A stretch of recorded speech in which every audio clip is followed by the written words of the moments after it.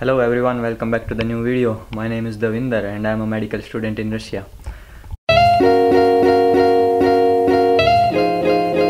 तो आज की वीडियो में आपको फ्लैट दिखाने वाला हूं क्योंकि मेरा फ्लैट एक टिपिकल रशियन फ्लैट है। तो मैंने सोचा किसी और के घर में जाके उसके फ्लैट पे वीडियो बनाने से अच्छा मैं पहले अपने फ्लैट की बनाऊं जहां पे मैं रेंट करके अभी मैं रह रहा हूं और इसके बारे में बताऊं, और उसके बाद अगर मौका मिला तो मैं कोई और वीडियो बनाऊँगा किसी और मतलब रशियन लोगों के फ्लैट की। तो आज की वीडियो में आपको मैं अपना फ्लैट टूर देता हूँ और फिर मैं बताता हूँ इसके बारे में। तो सबसे पहले तो ये है हमारी जैसे एंट्रेंस, ये यहाँ पे गेट है और यहाँ पे एंटर करते ही आपको दिखेगा ये जो एरिया है, ये एरिया है। मतलब एंटर करते ही आपको क्या मिलता है, यहाँ पे रिवाज होता है घर में एंट्री करते ही आपको पूरे शूज़ अपने शूज़ यहाँ पे निकाल देने होते हैं और जैकेट निकाल के यहाँ पे लगा देनी होती है, यहाँ पे टांग देनी होती है, क्योंकि बर्फ़ के टाइम बाहर बहुत गंदगी हो जाती है, पानी ये वो जूते गीले हो जाते हैं, जैकेट गीली हो जाती है, तो इसकी वजह से वो यहाँ पे निकाल देते हैं और बाकी फिर फ्लैट के अंदर एंटर करते हैं ताकि सारी गंदगी फ्लैट के अंदर ना जाए, फ्लैट क्लीन रहे। ये सब रीज़न है इस चीज़ के। और यहाँ पे हमें जैसे मेरे फ्लैट में एक अलमीरा मिली है, इसके अंदर हम लगा सकते हैं जैकेट वगैरह, और यहाँ पे जगहें मिली हैं टांगने के लिए, यहाँ पे टांग सकते हैं। और ये नीचे है पूरा, यहाँ पे हम शूज़ रखते हैं अपने सारे जो डेली यूज़ के हैं, वो बाहर होते हैं, बाकी अंदर डाल के रख देते हैं। और उसके बाद अगर थोड़ा आगे चलो तो आपको मिलते हैं यहाँ पे एक कमरा है इस साइड, फिर ये सेकंड रूम है, फिर ये थर्ड रूम है, और उस साइड वहाँ पे किचन है, और ये यहाँ पे टॉयलेट बाथरूम है। मैं आपको स्टार्ट करता हूँ रूम से। ये जैसे हमारा एक सबसे पहले रूम है, यहाँ पे सोमेश खड़ा है। Hello guys. ये बेडरूम है बेसिकली, और ये हमें अलमीरा मिली है, इसमें हम अपना सामान वगैरह रख देते हैं, सारा कपड़े वगैरह का, कॉस्मेटिक्स। काफ़ी बड़ी अलमीरा है, बहुत सारा सामान आ जाता है इसके अंदर ही। इतना तो सामान नहीं यार, खाली पड़ी है क्योंकि हमारे पास इतना सामान है नहीं, हम 3 लोग रह रहे हैं अभी यहाँ पे, और ये हमें मिरर मिला हुआ है। 3 लोग हम अभी रह रहे हैं यहाँ पे, तो हमारे पास इतना ज़्यादा सामान है नहीं, तो बहुत सारी अलमीराएँ खाली भी पड़ी हैं। पहले हम इसी फ्लैट में 3 रूम का फ्लैट है, तो यहाँ पे हम 5 लोग रहते थे, लेकिन फिर वो अनकम्फर्टेबल हो रहा था, तो अभी हम 3 लोग रहने लग गए। तो ये बेड है, यहाँ पे हमने अपने प्रेस वगैरह का सिस्टम रखा हुआ है। यहाँ पे बालकनी है, दिखाता हूँ आपको बालकनी।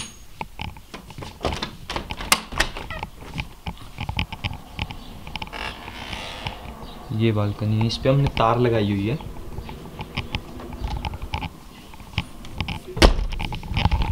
इस बालकनी पे हमने तार लगाई हुई है, तार लगा के उस पर कपड़े वगैरह सुखा देते हैं, क्योंकि बालकनी से खिड़की खोल देते हैं फिर बंद कर देते हैं तो कपड़े जल्दी सूख जाते हैं, उस चीज़ का इसलिए फ़ायदा रहता है।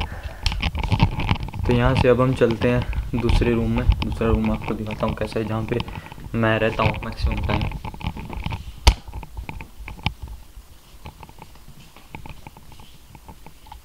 तो ये रूम जहाँ पे मैं रहता हूँ मैक्सिमम टाइम, यहाँ पे एक सोफ़ा रखा हुआ है, ये सब इधर हम अपना सामान रख सकते हैं, और ये एक तरफ इधर सोफ़ा है, और ये है जहाँ पे मैं अपनी वीडियो वगैरह सारी एडिट करता हूँ। इधर यहाँ पे प्रिंटर रखा हुआ है, एक सोफ़ा यहाँ पे है। तो ये जो चीज़ें हैं ये भी हमें मतलब यहाँ कुछ भी रख सकते हैं। इधर हमने कपड़े रखे हुए हैं, इसमें कंप्यूटर का और ये अपने गैजेट वगैरह सारे कैमरा का सामान इसमें रखा हुआ है। इसमें थोड़े और कपड़े हैं सोमेश के, ये अभी खाली पड़ी है, इसमें कुछ है नहीं, और ऐसे ही नीचे है। तो इसके अंदर हमने थोड़े चादर वगैरह रखी हुई हैं, ये खाली पड़ा है एक, इसके अंदर थोड़े डब्बे हैं, और उसके अंदर थोड़े और कपड़े हैं। मतलब बेसिकली बहुत सी जगह अभी भी हमारे पास खाली पड़ी है, तो अगर सामान होगा थोड़ा तो प्रॉब्लम नहीं होगी उसको एडजस्ट करने में। और ऐसे ही ये एक मेरा रूम है नॉर्मल साइज़ के मामले में, मतलब बड़ा है, छोटा नहीं है। और फिर इधर से हमें एक बालकनी और मिलती है इधर जाने के लिए। ये हमने आटा रखा हुआ है, आटे की स्टोरी बताता हूँ। और यहाँ पे आप सामान रख सकते हो कुछ भी, और इधर कुछ भी रख सकते हो। बेसिकली हम सेकंड फ्लोर पे रहते हैं, तो व्यू हमारा इतना कुछ है नहीं अच्छा, तो इसीलिए व्यू दिखाने का कुछ मतलब बनता नहीं, यहाँ से सीधा ज़मीन ही दिखेगी। और सामने एक स्कूल है, स्कूल ग्राउंड है, और सामने इधर बीच में बिल्डिंगों के बीच में छोटा सा पार्क टाइप है। तो व्यू कुछ ज़्यादा बढ़िया नहीं है, तो उसको दिखाने का मतलब है नहीं। इसके बाद चलते हैं हम आपको उधम के रूम, मतलब थर्ड रूम में, और ये है वो थर्ड रूम।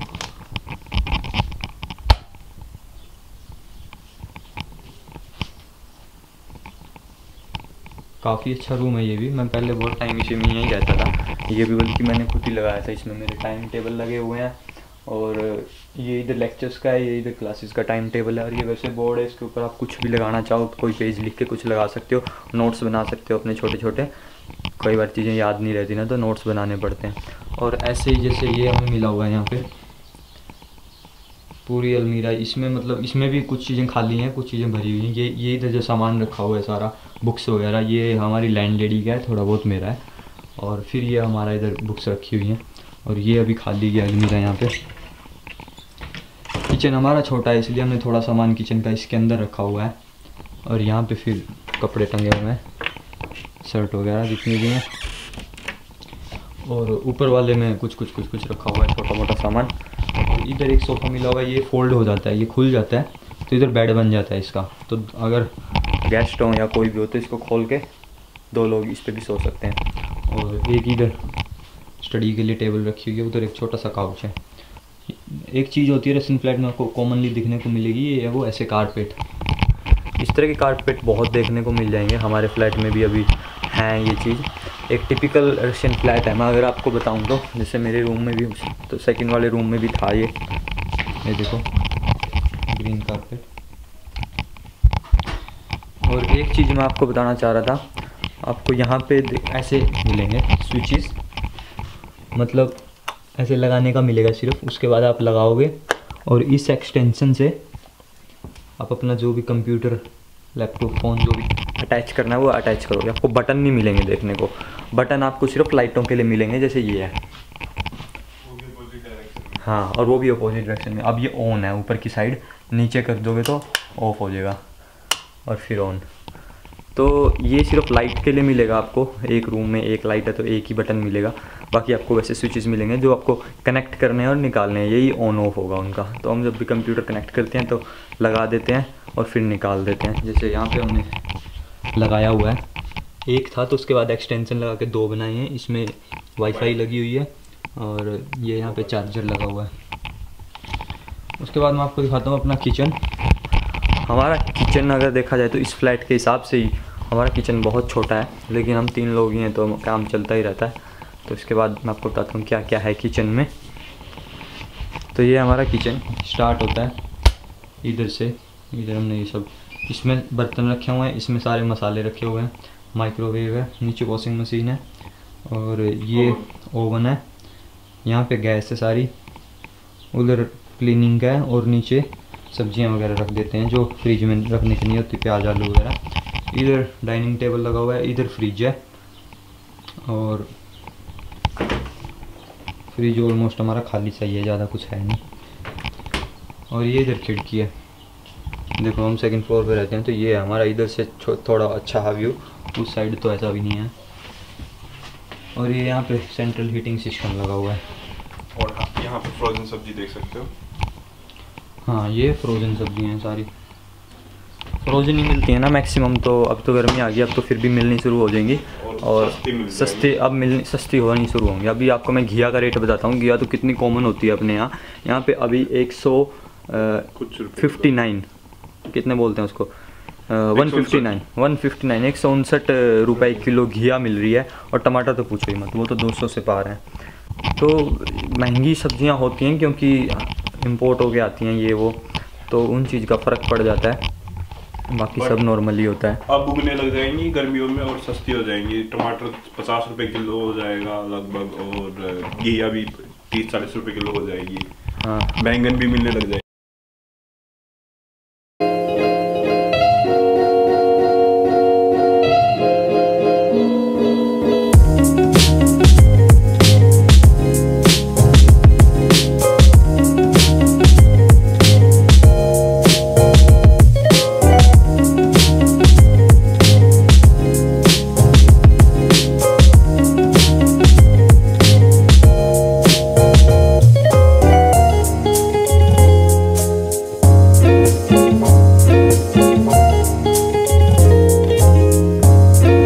था हमारा फ्लैट का टूर।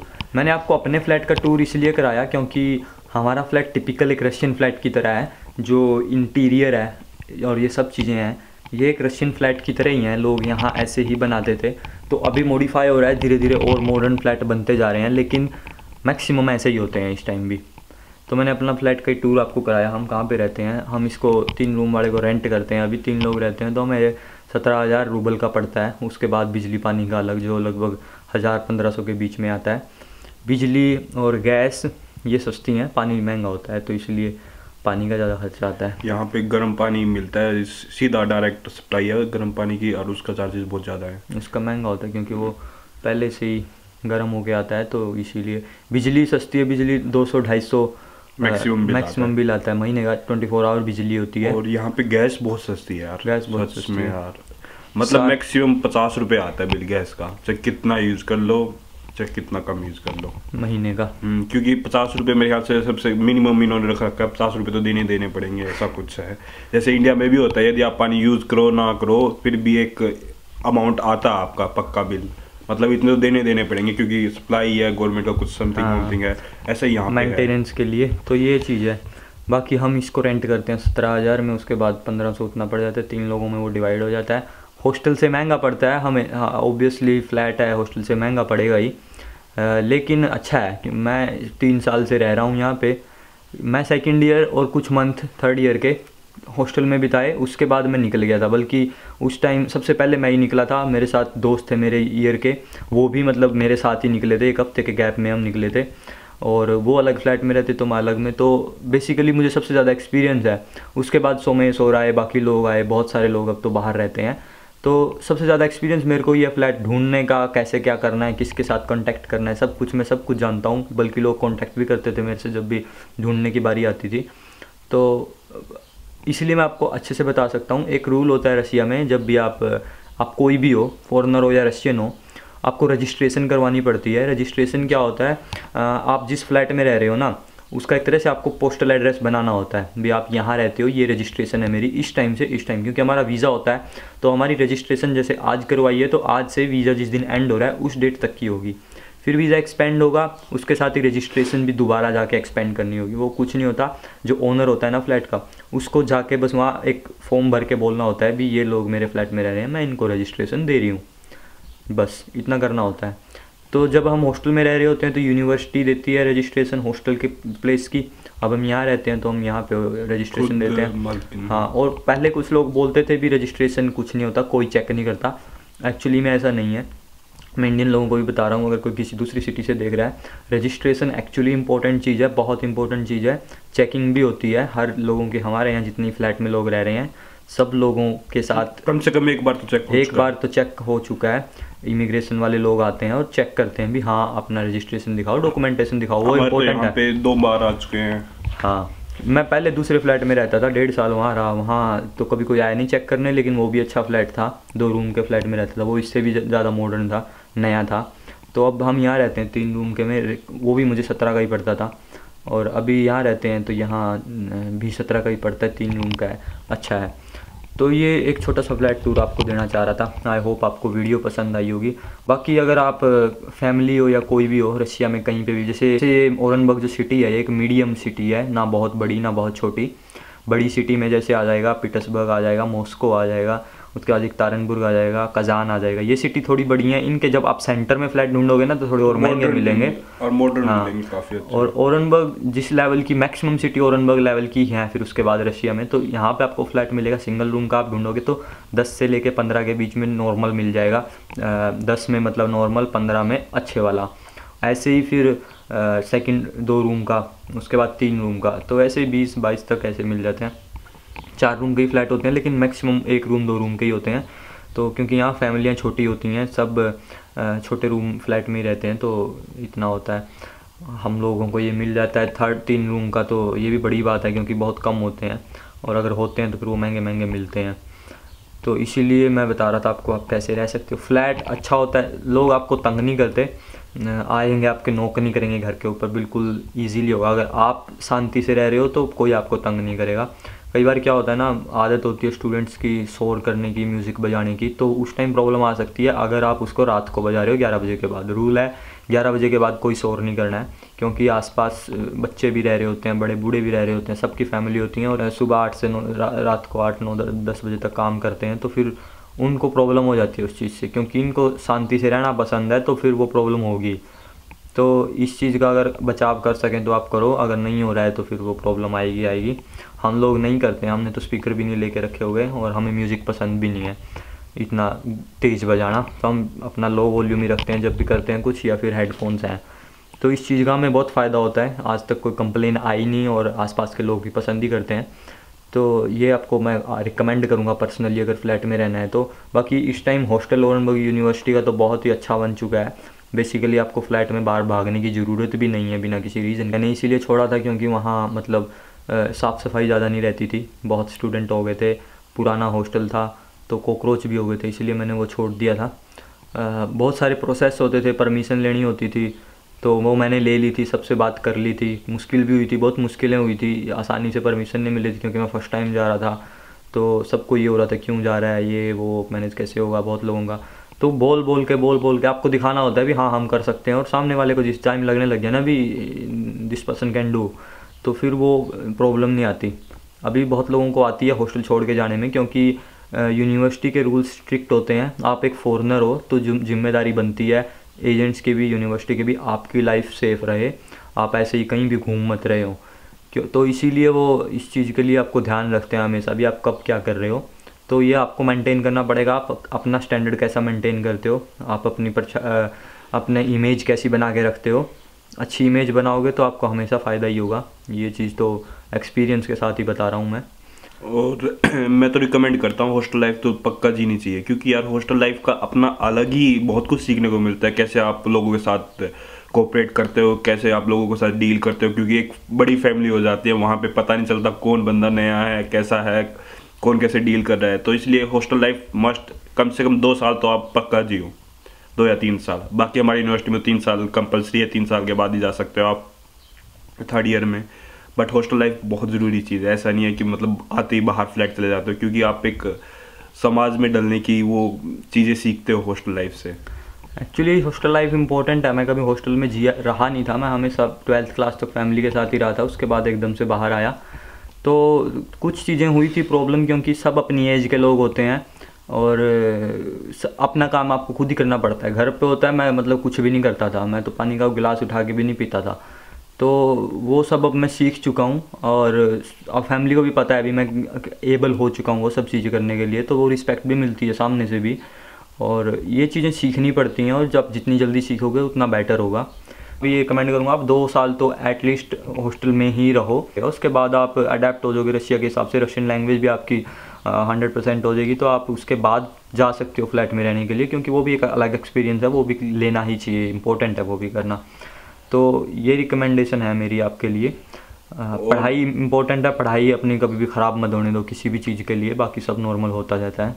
और जो बच्चे आ रहे हैं इस एडमिशन में, तो हमने रस एजुकेशन से कुछ बातें की हैं, तो शायद आप हम देवेंद्र का नाम लोगे तो शायद आपको कुछ डिस्काउंट मिल जाएगा। हाँ, हमने श्योर है, मतलब कुछ ना कुछ मिलेगा, एग्जैक्ट उन्होंने बताया नहीं है। आप जाओगे उनसे बात करोगे तो वो आपको प्रोसेसिंग फ़ीस में कुछ डिस्काउंट देंगे, थोड़ा बहुत कुछ देंगे, वो जितना वो दे सकते हैं। मैंने सोमेश ने दोनों ने मिलकर उनसे बात की है, यहाँ पे आए हुए थे वो एनुअल फंक्शन के टाइम, तो उन्होंने बोला है भी हाँ हम करेंगे आपके लिए, आपके सब्सक्राइबर जितने भी आएंगे, तो आप उनसे जाके बात कीजिए। दिल्ली ऑफिस में ही कांटेक्ट करना, मैक्सिमम आपको जो बीच में एक गैप होता है वो ख़त्म हो जाएगा, तो आपका सब कुछ जल्दी जल्दी होगा। हाँ, जो गैप होता है उसमें लोग पैसे भी बहुत कमाते हैं, पहले बोल देता हूं। मैक्सिमम आप सीधा एजेंट से ही कॉन्टैक्ट करो, स्टूडेंट से करने की ज़रूरत भी नहीं है, क्योंकि स्टूडेंट से हो जाता है कई बार इतना। तो ये सब मैं आपको बताना चाह रहा था। आई होप आपको वीडियो पसंद आई होगी, फ्लैट की वीडियो अच्छी लगी होगी। मैंने अपना फ्लैट इसीलिए दिखाया क्योंकि टिपिकल एक रशियन फ्लैट था। इसके बाद अगर मौका मिला कोई और फ्लैट दिखाने का, रशियन जहाँ पे एग्जैक्ट रशियन लोग रहते हैं वो कैसे रहते हैं, तो वो मैं आपको दिखा पाऊँगा। अभी हमने अपना फ्लैट दिखाया हम कैसे रहते हैं, तो आई होप आपको पसंद आया होगा। लाइक करें, शेयर करें, subscribe. Thank you very much, bye bye. अभी हमारा लेक्चर है क्योंकि मैं सुबह उठ के वीडियो बना रहा हूँ, और लेक्चर जाते हैं, उसके बाद मिलते हैं अगली वीडियो में। Over and out.